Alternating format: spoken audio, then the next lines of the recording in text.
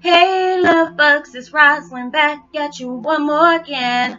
I hope everybody is doing blessed. I'm doing blessed and highly favored, and definitely hope the same for you. So if this is your first time stopping by my channel, much love to you and welcome into my returning selves, my grown, extended, beautiful family. Just thank you, being able to know that you are pressing out so much love and light towards the world because you know what it feels like to be hurt. You know what it feels like to be stuck in a certain place. And with you being able to press your love out towards the world as well as others, please make sure you're taking that time out for self-care, because self-care is definitely important for you. I feel like I do, I got to force myself to be able to shut down when I need to so I can go ahead and stop running off of fumes. So with that being said, much love to all. Namaste, love and blessings, love and light. And many blessings are definitely coming your way. And if you have been watching my videos for a while and have not already, please like and subscribe. Hit that notification bell, especially if you want to know when I'm about to upload my next video. And if you're comfortable enough, please drop me a line or two. I love the chance to get to know you as much as you're getting to know me, even if it's about the positive feedback of the content of my video, or you're just telling me about your empathic gift and how it impacted your life and heading you towards a positive direction. And if you feel like the video gives you good vibes or good information, you would love to share with a loved one, family, or friend, or even if I don't impact, they are needing spiritual counseling, not spiritual counseling, spiritual guidance, or needs confirmation or validation towards their life path or soul purpose, please go ahead and share. And while you're at it, give me a thumbs up, like, and also share on your social media favorites wherever you see fit. And thank you once again for the love and support, and I hope you're able to resonate with the content of my video. And today, this beautiful meditation music that I'm listening to in the background is called Enhanced Self-Love, 432 Hertz. Miracle healing music, enhanced positive energy, and ancient frequency music. And I will post that link in the description box below. And my video today is Twin Flame 101, learning how to shut down, Heyoka is learning how to shut down narc situationships. I said a friend of mine that I used to connect with back in the day told me about situationships. I said, what the heck is that? It's like it's not a relationship. It's just a situation that you don't put yourself in that's done shit out together. So I'm like, oh, hello. All right. Learning something new every day. But it's just as us as, empaths, we have that magnet, head where we feel like we have a lot of, toxic people that gravitate towards us with the narcissistic, trait. It doesn't have to be just with your spouses or a girlfriend or a boyfriend. It can be with friends. It can be with bosses, all these different things. And you have to be able to learn how to not engage, not to, feed off into the situations they're trying to place upon you. Because it's just like with narcissists, they're very damaged people. That it could be a man got mama issues, and the next thing you know, they place women as objects instead of human beings. Once they have got all that they can get from you, they'll wash you up, and next thing you know, they'll be playing victim with the next person. And that cycle continues. It could be friends that you can't even call people friends when they do stuff like that. Anytime that they see something that they feel like they have to be the center of attention, they will in every way, to make sure that attention is brought back on them. Or if it's something that they don't want people catching on to, they'll throw it off on you so they can go ahead and do all their little stuff on here. I've had all different type of situations like that I've been placed in. But I'm so grateful for those experiences because it allowed me to see what I needed to see about the gaslighting, about playing victim, being able to, see that they will not ever own up to anything that they have caused in your life because they feel like they're justified to be able to do that. And it's just like when you finally see the situation for what it is for yourself as that healing process to have to go through, I had to be able to learn how to take my power back, to be able to allow them to see that they no longer had that whole love for me, to where they can use my weaknesses against me. My mom's ex-husband, he was like that. My mom was conditioned to be like that because she had to deal with, her family being that way where they didn't really show affection. Me and her had a toxic relationship all the way into the point where she was dying, and then it switched off into a healthy relationship. Me losing my mom, it got worse, once I moved down in the same area where my mom's ex-husband was. I had to learn a lot from that. finding out a lot of different situations that, you know, they had placed me in. It really took a toll on me mentally, emotionally, and spiritually. It broke me down. And I can actually feel blessed for not dealing with that. You know, when you are in that situation of a situationship with an narc, you have to know, even if you try to have an adult cordial conversation about, look, this is what you're doing to me, and this is allowed, you already, rule number one, you can't sit up here and have a discussion like that with no narc, because number one, ain't nothing, they don't even know the word of being an adult when it comes to discussing things, and they don't know how to be cordial. They will learn how, when you sit up here and call them on their stuff, that's when they get pissed, because they don't want nobody to ever come back and tell them, this is what you do and this is what you continue to do. You may have been able to fool everybody else, but you can't fool me. And it's just like with my situation, I told, you know, my ex, I'm blessed. The fact is, you know, I've experienced this with you, because I know it allowed me to see how things are. You know, I'm blessed because I see him for what he is. For others, it's like it's a facade of what he wants to show them. You know, when you deal with a person that has daddy issues, if they, you know, they haven't had a dad, you know, it can always go for women as well. So I don't want nobody to think that I'm just saying narcissistic always have to be with men, because I've experienced them on both sides when it came for friendship, associateship, or whatever you want to call it, and, you know, as a relationship. I got that experience from all the way around, and I had to be able to understand, you know, even if you try to be cordial with somebody and allow them to know, you know, you're trying to be, you know, an adult about things, and you're like, look, you know, if we're going to be continue to do this and this and that, these are the things that are hurting me. These are the things that, you know, you keep playing with me with. A lot, you can say that all you want to, but they're never going to call fault, because they feel like they're justified for anything that they have done. They had the right to do it. And, you know, and it's just like, I had to learn that from my family, that, you know, it took a lot. I mean, it's just like a lot of time I'll be, girl, you so good.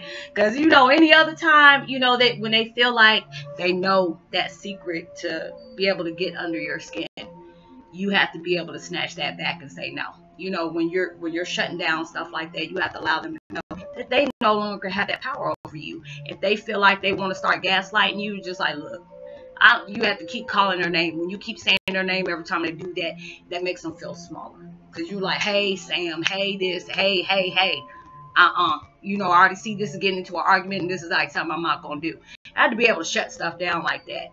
Or, you know, if I see somebody that I'm reconnecting with that still has that narcissistic mentality, where they feel like you are the competition. Nobody likes to be a competition when they're narcs.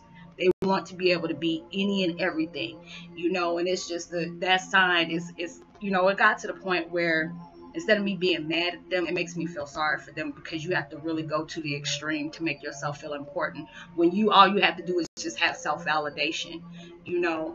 But they don't see that. You know, if you have been abandoned by a mother, you're going to have incidents where, you know, you're going to see women as objects.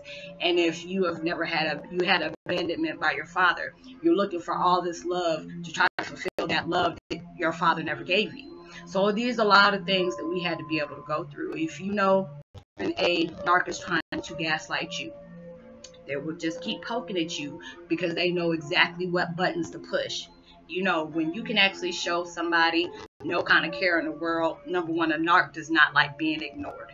I've seen that, because when they do, then they'll be like, hey, I gotta be seen, this and this and that. You have to be able to just act like they're not there.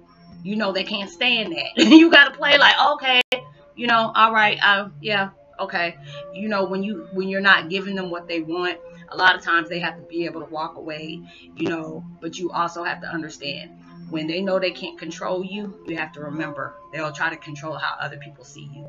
When my situation came about and I found out the truth, my mom's ex-husband and his wife were working their hardest to make sure everybody around me did not know that truth. I was crazy, I was lying, I wanted attention, all these things, because they know that story was about to get out. They don't want nobody knowing these different things, you know. Even when they, you know, their excuse was, you know, I don't want no publicity, or, you know, this is a lie, but, you know, scared that reporters going to come to their house and stuff like that. I'm just like, well, if it's a lie, what they have to worry about that for? Because, you know, reporters are going to dig, you know. But that's the whole point. But it was just the whole point. I had to be able to understand, you can't give anybody power if you don't allow them to. You know, there's a lot of times you have to be able to shut them down and let them know what they think about you or what their feelings are towards you are obsolete. They, you know, it's not irrelevant. You know, it's not relevant to you. You have to be able to have that power, you know, being able to shut them down, being able to know that they no longer have that purpose of you.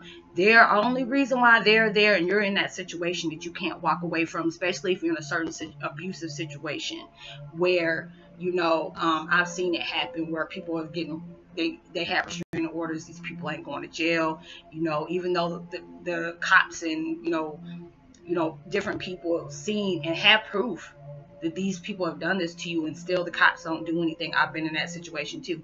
That is a situation that universe has put you into where you need to learn the lesson out of that karmic situation, because they're not going to allow them to be affected like that. Because y'all two were in that situation where y'all both had to learn how to heal one way or another. You know, I had to be able to see my situation for what it was. I'm glad I got my power from my toxic situation, because I didn't have to just catch it from my ex. You know, I was with my ex for, you know, since I was 22 years old. I'm 42. You do your math. That's a long ass time to be having to learn a lot of lessons that relationship has taught. And I tell anybody that was the best relationship I could have been in, because it showed me everything I never wanted to have in a serious relationship, what I was not going to accept in a relationship, where I was going to respect myself, and I'm going to pull the plug on whatever kind of relationship where I see somebody trying to control me. That's not love. Love is not supposed to put you in no cage. So you have to be able to learn, what is this situation teaching me? What do they want me? What does the universe want me to learn? Number one, they want you to be able to heal. Yes, they might see all the toxic situations they're pushing you in. It hurt like hell to find out that a person I looked up to, my mom's husband, I looked up to, would ever do me the way he did me. And it was just like, I had to be able to take that feeling out of that, because there's many days I done sat here and cried. You know, there's times I can still look at my dad's videos and certain things that he have placed in, that he is saying that they have done to him. My family now has done to him, really put me in a situation where I was ready to, you know, throw blows. But it was just like, you know, there's nothing you can change about this. This is the only way where it can make you change. Like I tell y'all, there's a lot of times we are placed in situations, and, you know, certain situations, not for us to be able to change it, before allow this situation to change you. This is where you're going to see where your power comes in. This is where you see where your strength comes in. You can't allow nobody to do nothing to you if you don't allow them to. When people try to gaslight you, you have to be able to walk away. You can't sit up here and engage in that, because they get off of that. You know, because when I shut my situation down, you know, it can get, you know, my situation with my mom's ex-husband, you know, he already knew, okay, well, I got to be friends back with her so I can be able to know, you know, be a step of the game with her. Nah, we ain't about to get along like that. You know, I already see what you're trying to do, and that's not going to happen. I felt proud of myself because I did not engage. I already seen it before it was happening. I already see the games y'all trying to play, and it got me that first time. It was shame on you. The next time it's shame on me. You won't get me like that again. You know, because I feel like if you know, you didn't do anything, why are you trying to connect with me like that? Because you don't care. You know, you just want to make sure that nothing happens to you. But it's just like, I don't place nothing on them. I had to be able to let that go. With my situation with my ex, they have all taught me everything that I truly needed to know. I had to be able to love and forgive no matter what has been placed on me. Yeah, that's a hard situation to be able to forgive somebody on. But where are you? Where's the therapeutic blessing that you're getting out of that situation? It's not bringing you growth. You have to be able to look at a lot of situations that you go through and ask yourself before you start getting engaged, is this going to bring any kind of growth to your situation? No. Okay, you keep telling people about what I had to stop telling people about the situations I was going into, about what my family did. You know, pointing blame, pointing fingers is not going to, you know, bring my dad back. It's not going to change what they did. You know, I had to be able to understand the things you do in the dark, sooner or later it's going to come into the light anyway. So, you know, that had to give me that place that I had to heal. I had to take my power back, because anybody, when you keep constantly talking about stuff like that, it's allowing you to let everybody know that those certain people still have power over your life. And it's just like, we have to understand, we were placed in toxic situations like this for us to be able to see the things inside of ourselves we weren't aware of before. You know, I know a lot of people that are still feeling some type of way about certain things, and they carry that anger in their heart, that's not going to do nothing for you. You know, it is not. People get mad when they see people prospering off that. Those people had to go through something too, but there was some things for them to be able to get that. They had to be able. Everything is like a give and take, give and take. You want to be able to get these, you know, these blessings that are coming. You have to be able to place forgiveness at that table and going about your business. It's just like, you know, I've said before about a metaphor. If you're climbing up a mountain and you know your blessings at that mountaintop, how easy is it going to be if you're holding a bag with pain, tragedy, you know, regret, revenge? Yeah, it's going to take you a hell of a long time to be able to get up that mountain with all those daggone tragedies you're holding on to. You have to be able to drop that bag and go ahead and go, because you can haul butt right up that mountain. There's going to be some issues, but it's not going to be as hard as it is if you're weighing down yourself with all those tragic experiences they have put you in. Because it's like now, you know, when it comes up, I can actually say, you know what, yes, that really hurt, but you know what, this situation has really taught me a lot. That's why anytime I tell people that are in situationships like that, when it comes to narcs, you know, look at this situation as your, you know, your practice for you healing, because God has placed you in the worst toxic relationship they can, you know, place you in, for you to be able to see the strength in yourself that though obviously they see in you, because that's the reason why they're working on you so hard, because they see the strength and the power you have in yourself, but you can't be able to do that. They don't want you to. And that's where that's where you have to learn the game. It's just like everybody's playing their role. Like I've told y'all in my videos before, everybody has a role they have to play. They always have to have the villain. They always have to have the good guy, and they have to have the audience. You have to be able to snatch that award up and keep it going. You know, you got to be that best supporting actress. You have to be that best supporting actor. Being able to win that daggone Oscar and walk out is going to mean a lot to you, because it's just the fact is, when you see how far you have come from those dark places, you can really lift yourself up high, because you can, like, you have sit up here and made it through certain situations that people didn't allow themselves to. I see so many different people. I watch, you know, crime daily a lot. I don't see a lot of people in the same kind of situation I am, and somebody wind up dead. I'd be damn, you know, where everything locked up ain't running free is not for me. Orange is not the new black. Okay. So it's just like, I just don't have time. You know, that's just unnecessary. But don't allow somebody to steal your joy. Don't allow nobody to steal your peace of mind, because those are the things that you have to work hard for.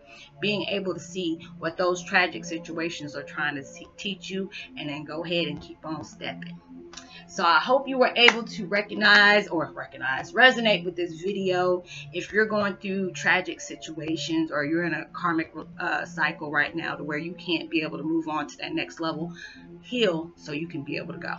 Okay? Because everybody is opening up to their next level, but you have to be able to see those things, because you know, when you're closer to your blessings, that's when the littlest things become the hardest things for you to let go of. So to recognize what universe is trying to teach you, so you can move forward. So my post notification shout out, it goes to, let me see who I'm going to set up here and give a shout out to. Casey Shaw, and let me see, and Michael Patson. Much love to you as well. You know, drop me a line, let me know if you resonate, give me a thumbs up, share, like, and subscribe. And I will see you on my next video. Send out as much love and light and positivity as you possibly can. You never know that your kind words can really take somebody a long way. And know that you are truly blessed, highly favored, and forever loved, and knowing there's always somebody out there praying for your better days. And I pray that everything that you're working hard for will end up blossoming too. So I will see you on my next video. Much love, peace, and have a blessed, safe weekend.